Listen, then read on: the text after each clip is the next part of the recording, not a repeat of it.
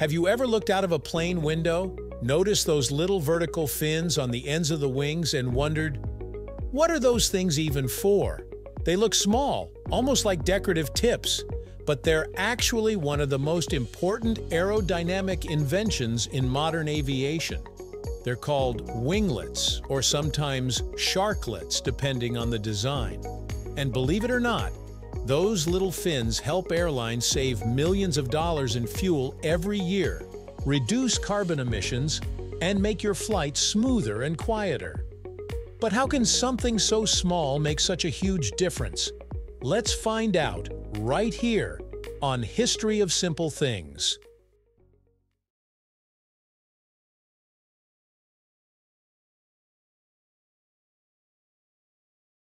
To understand why airplanes even need those little fins, we have to start with what wings actually do. A plane's wing is designed to generate lift, that upward force that keeps it in the sky. When air flows over and under the wing, it moves faster on top and slower underneath, creating lower pressure above and higher pressure below. That pressure difference is what pushes the plane upward. But here's the catch. That same pressure difference also creates a problem. As the high-pressure air beneath the wing tries to escape to the low-pressure area above, it curls around the wingtips. This curling motion forms swirling air patterns called wingtip vortices. They're like little horizontal tornadoes trailing behind the plane. You can sometimes even see them if the air is humid, tiny spirals of vapor dancing in the air as the plane takes off. They look beautiful, but they're bad news for efficiency. These vortices create something known as induced drag, a kind of resistance that makes it harder for the plane to move forward. The engines have to burn more fuel just to fight that drag. So, in a sense, every plane is flying with invisible whirlpools of wasted energy spinning behind it. And for decades, engineers have been trying to tame them. The problem of drag isn't new. In fact, engineers have been obsessed with it since the earliest days of aviation. Even in the 1920s and 30s, designers noticed that the shape of the wingtips had a big effect on performance. Some tried rounded tips, some squared, and others curved like bird wings. Each change helped a little, but the vortices never fully went away. The idea of adding vertical fins to control those swirls actually came about in the 1950s. A NASA aerodynamicist named Richard Whitcomb started experimenting with the concept of wingtip devices. His research showed that by adding a small angled surface at the end of the wing, you could redirect the airflow in a way that reduced the strength of the vortices. But the technology of that time wasn't quite ready for it. Fuel was cheap, and airplanes were still relatively slow compared to today's jets. So the idea sat on the shelf for a while, until the world changed. In the 1970s, something major happened: the global oil crisis. Suddenly, airlines were desperate to save fuel. Every drop mattered.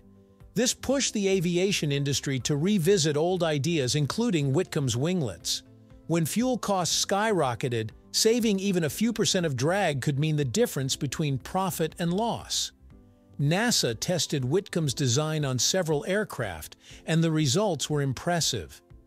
Adding winglets could improve fuel efficiency by up to 5 to 7%, a massive gain in aviation terms.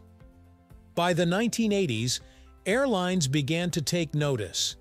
Boeing, McDonnell Douglas, and later Airbus all began experimenting with their own versions. And just like that, those funny little fins became a serious business advantage.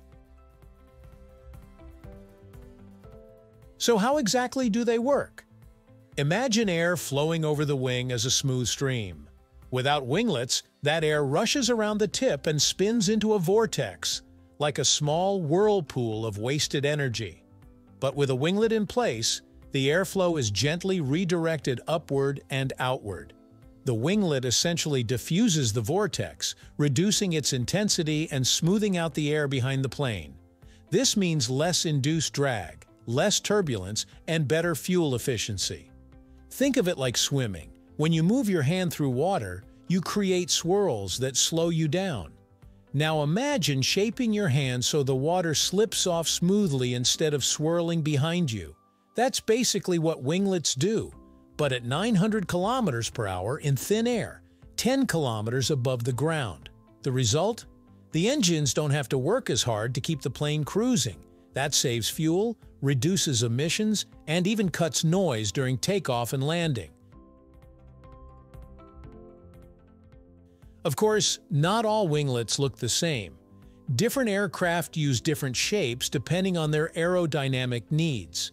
For example, the Boeing 737 MAX uses a distinctive split-tip winglet that points both upward and downward. This design helps balance airflow more efficiently. Airbus, on the other hand, uses Sharklets, tall, smooth fins with a slight curve, inspired by shark fins cutting through water. They serve the same purpose, but with a different aesthetic and aerodynamic twist. Other aircraft, like the Boeing 787 Dreamliner, don't have visible winglets at all. Instead, the entire wing bends gracefully upward, forming a natural wingtip extension called a raked wingtip. It achieves the same drag-reducing effect but integrates it into the structure of the wing itself.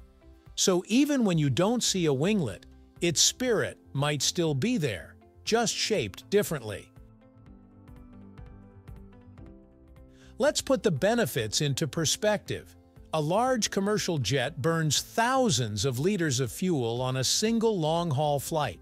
Even a 5% improvement in efficiency can save hundreds of liters every trip.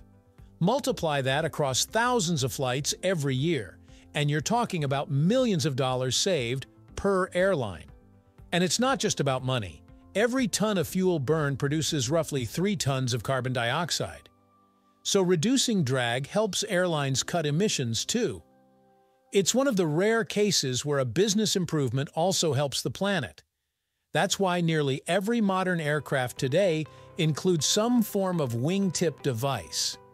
It's one of the simplest, smartest innovations in aviation. One that passengers barely notice, but the environment certainly does. So the next time someone asks what those things are, you'll know the answer. They're not just decoration. They're the unsung heroes fighting drag, saving fuel, and keeping us soaring smoothly through the sky. If you enjoyed this video, please check out our other bingeable channels. Thank you for joining us on this journey through the history of simple things. Don't forget to like, subscribe, and stay tuned for more stories woven through the smallest details.